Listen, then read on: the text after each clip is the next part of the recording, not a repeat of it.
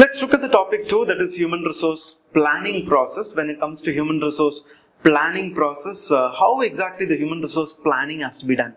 What are the kind of an activity has to be conducted? That's what exactly human resource planning process that talks about. Human resource planning actually happens at different levels, both at the corporate level, intermediary level, as well as at the operational level. And when it comes to corporate level, overall organization, what is the kind of a way it is going to grow, and in terms of the size and in terms of the kind of business, and what is the way actually the goal, it will move from one goal to another goal. That's what exactly corporate level the HR department has to do in kind of a planning.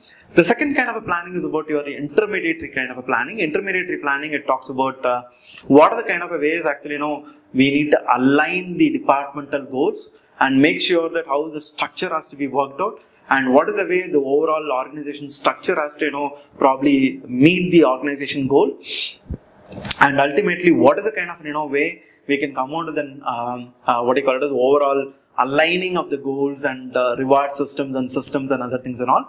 And third comes your operational level planning. Operational level planning talks about manpower planning, and then the cost associated with that, and what is the kind of benefits we provide, and all other operational and transactional related planning.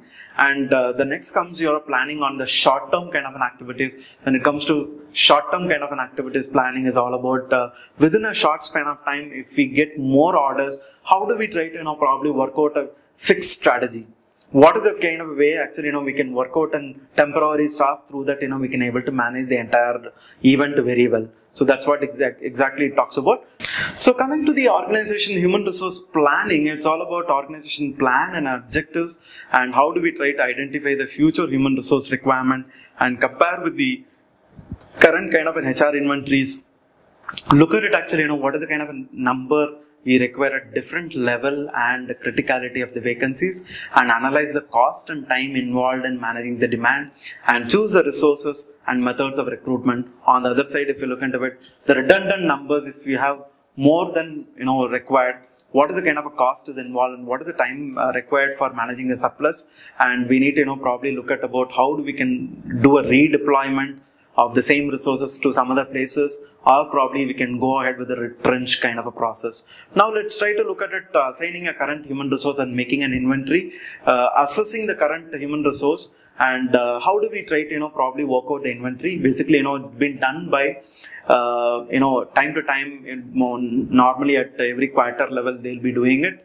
It's like a job analysis, trying to do a job analysis, and by doing a job analysis we'll come to know exactly the HR inventories as to for what kind of a job, what is the number of people, and what is the kind of a skill set we do have, so that we can maintain an accurate kind of an information in the form of an information system that's called as HRIS, otherwise known as human resource information system. Through that we try to probably plot it, or through that we try to manage that and generate a fairly accurate kind of a picture about the existing kind of situation, so that we'll come to know the exact competency mapping very well.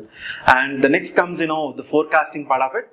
Compare the future needs with the current availability, and what are the kind of requirement is there in the future, and how do we try to probably analyze the company's change plan as to what kind of game plan the company is going ahead with, and you need to forecast the method as to what is the kind of opportunity might come in, and what are the kind of a requirement of manpower is required, and how is the skill set is enabled. And ultimately, if you look at it using a time series analysis or regression analysis or a productivity ratios, we can try to probably work out, and so that we can overall improve the efficiency part of it. So that's the way actually forecasting has to be done.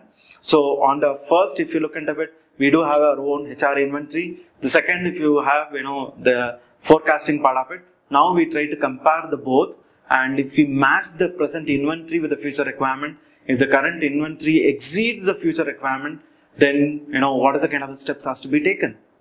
Can we allow them naturally through the natural attrition process?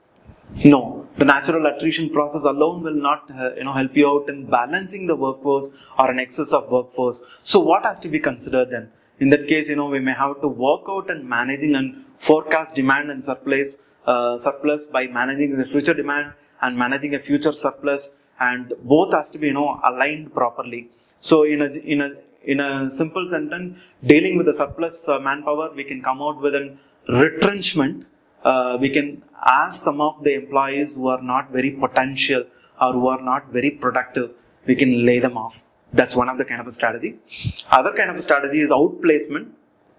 Important kind of an activities we can outsource to some other what you call it as outside agencies. Through that, we don't need to recruit a new kind of a people, and we can come out of the layoffs.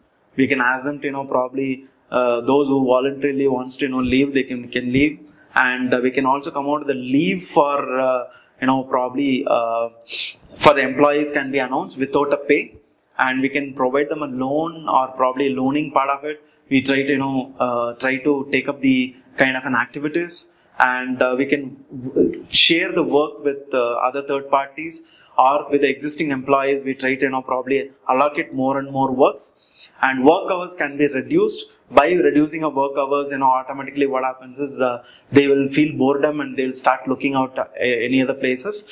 And very popular kind of a method is your VRS schemes. I hope all of you might be pretty familiar with how banks and public sector units and all come out of the voluntary retirement schemes. So early voluntary retirement scheme itself, we can come out with what you call VRS, and these are the other ways of managing the excess or surplus of kind of manpower.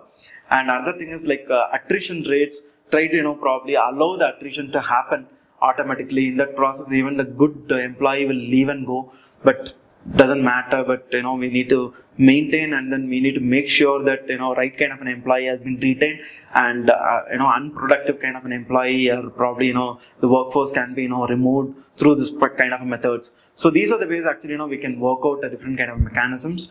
And today, if you look into it, human resource planning is increasingly the importance have been increased, and we need to prepare for the global changes, because every time the global recession might happen. According to the global recessions, we may have to manage our present team, and other than that, we need to satisfy the stakeholders. How we can probably existing stakeholders can be satisfied very well, and motivate them, and provide a monetary value to each kind of an HR activity, so that we'll come to know that what is the kind of a cost is involved. And remember that 4 Rs, like all your right number, right skill, right time, and right cost. So these are the 4 Rs we need to keep in mind, and then accordingly human resource planning has to be done.